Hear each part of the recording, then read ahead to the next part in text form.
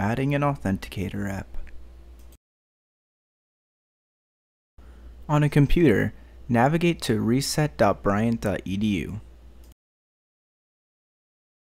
Select Change MFA options. Select Add Sign-in Method, then select the Authenticator app.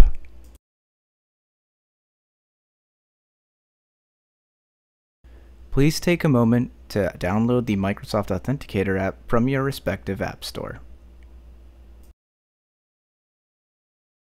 Select Next until you get to the scanning the QR code.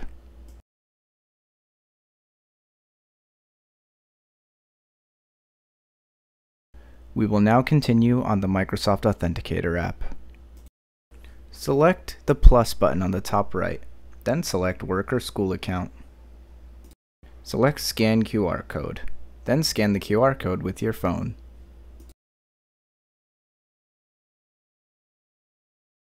Press Finish on the app. Press Next on the website. Once it displays the numbers, navigate back to the app. You may have to click into the app to enter the numbers.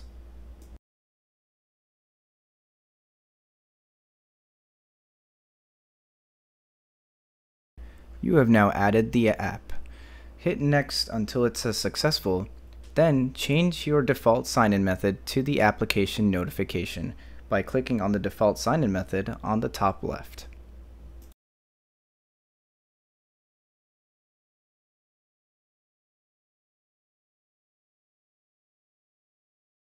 If you have further questions, feel free to contact us either through our phone number or our email.